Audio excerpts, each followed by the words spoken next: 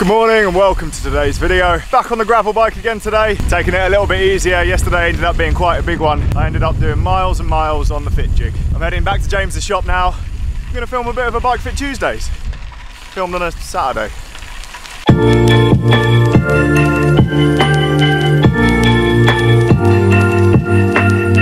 Alright mate. What are you doing? Just testing a theory. Oh, it's one of those things to eat. This is what we were talking about yesterday, wasn't it? So mate, my leg pain is so much better since we moved my cleats back. Yeah. What are you looking at? Well, I'm looking at the difference between the cleat locations and these two shoes. So, and bearing in mind these two shoes that I got in my hand are a size 38. You see how the one on the right is almost I'd say, or probably a centimetre further forward. Centimetre is a lot, mate. Well, it is on a 38 size shoe. Smallest, it's one of the smallest sizes you can get. And we found that with you, running the cleat much further back improved things with your IT band pain. So if you've got IT band pain, could it be that your cleats are too far forward? Is Andy in the videos yet? Do we introduce Andy to the viewers? Have you finished eating your lunch yet? Welcome to the videos, Andy. People have given up trying to guess who's the new person working in the shop. Yeah, Andy's a new bike fitter. Oh, they're giving up? Oh. Yeah. That's so sad. We didn't really make that much of a big deal about it. I was just excited about Andy coming on board to help us out. He's going to be doing some bike fitting. Been fitting with me for the last few months. Poor bloke. Been locked away in a room. Oh, what's going on here? We're going to talk about saddles, aren't we? Yeah, I think that's a good idea. What do people want to know about saddles, do you think? This is the saddle. You hold on to it when you're riding a bike. I know, don't pedal backwards. We said we were going to make this informative, not just dick about. When did we say that? Wait, you sing better than me. Can you do it? Is there such thing as a best saddle? Is there?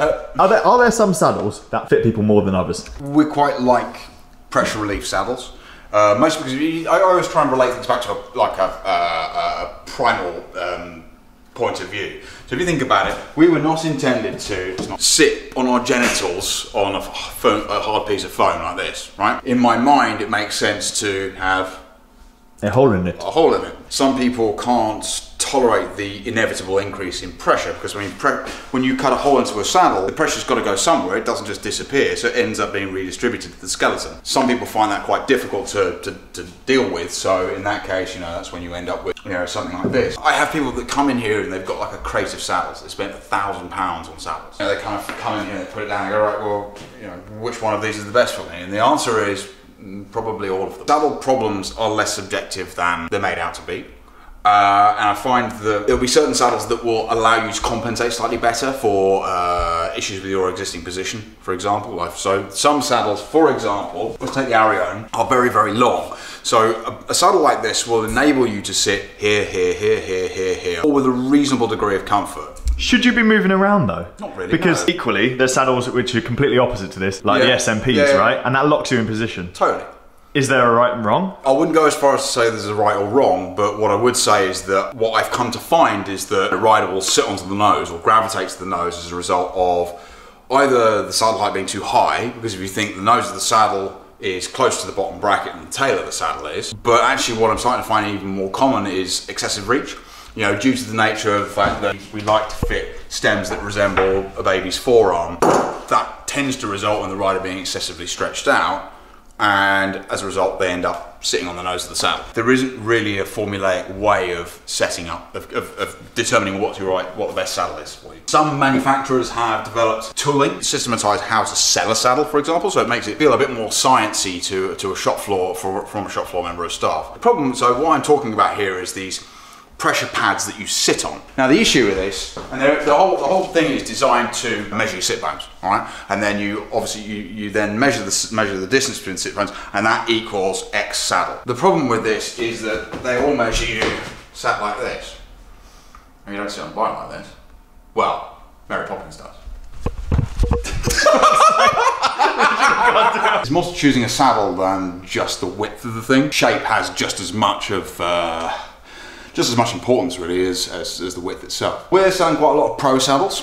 I wish I had a pro saddle. I think they are really essentially rip-offs of certain other brands. And very similar to, I mean, that's Specialised Roman, isn't it? Absolutely, very similar to a Roman. And you look at the Griffin, is very, very similar to a Toupe. I've actually put one of these on my Open, and I've had Toupes on all of my bikes. Can't tell the difference. One thing that we should probably talk about is saddle sores. You, me, and Loz rode across America, 3,000 miles in a month. Not a saddle sore between us. Not even chamois cream. And no chamois cream. So, what does that tell you? The thing with saddle sores is it's usually as a result of, well, actually, Lawrence doesn't get saddle sores because he spends most of the time sat on the top tube with one foot unclipped, filming himself 50 mile an hour. But no, the saddle sore thing, most saddle sores tend to occur on one side. In my experience, it's usually the left. My experience being, when I question people, I don't get saddle sores. It's usually the left-hand side, mostly as a result of people listening to the right-hand side. Because they're right-handed and they sit off to one side when the saddle's too high. The point is, saddle sores probably aren't saddle related. They're probably down to the way you're interacting with the saddle rather than the saddle itself. To answer your question, there are some saddle brands that we quite like and we seem to be getting consistently good results. Now, you know, in every fit, I don't go through every single one of these saddles, but Jesus Christ, I haven't got that much time. There are certain saddles that we're starting to flag as being really quite popular. Proturnix and Griffin, which are these two, have a 30-day money-back guarantee, pretty awesome. I mean, they are so popular that that's my stock of them. So I carry a lot. I've got over 100 saddles in stock. Specialised Roman and Toupe. Roman Toupe is a great one. Pro Griffin and Turnix. Specialised Power. A lot of people ride the Power, a lot of people really like it. One of the issues I found with the Power is that even the 143 is still really, really wide. One of the problems, like I said earlier, with excessive width is that it tends to force you on the front of the saddle, and with a Power, that doesn't exist because it's got no nose. So that can cause issues, but if you've ridden a Power and you like it, I mean, for a lot of people, it's the saddle that they end up on and don't end up having any issues. So, you know, there's a certain element of trial and error. I really like these fabrics as well. I mean, if you don't like a saddle with a pressure relief channel, there are certain individuals, for example, that cannot ride saddles with pressure relief channels. If you think about the fact that a pressure relief channel saddle is designed with, or all saddles are designed with a specific intention for the human being to sit squarely in them. Now, a human being is an asymmetrical entity, so that doesn't always occur.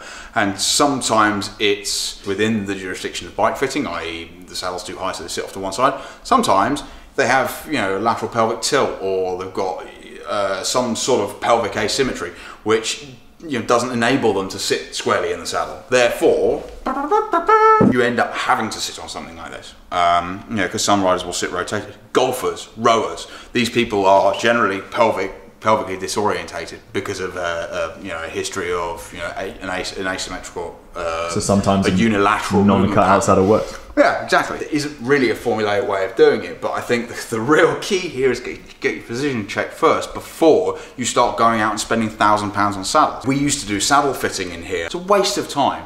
You know, even with a pressure mapping system, which I have, it's a complete and utter waste of time, because I found most of the time you get someone would come in, saddle's 30mm too high, the bike's too big, they've got no support in the shoes don't fit them. All of these things have massive implications in the saddle. So, I'll tell you what, let me show you this. From... Oh yeah.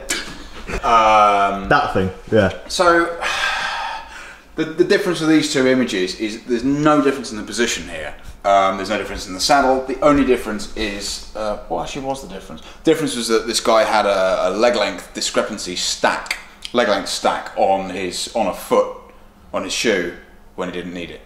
And you can see that there's complete imbalance of pressure here, whereas it gets much better distributed when you remove all this foot correction stuff.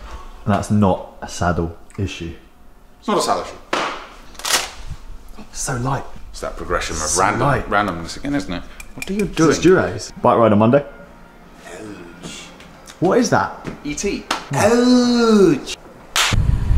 Smashed it all the way home. No leg pain. It started raining, so I had to ride fast.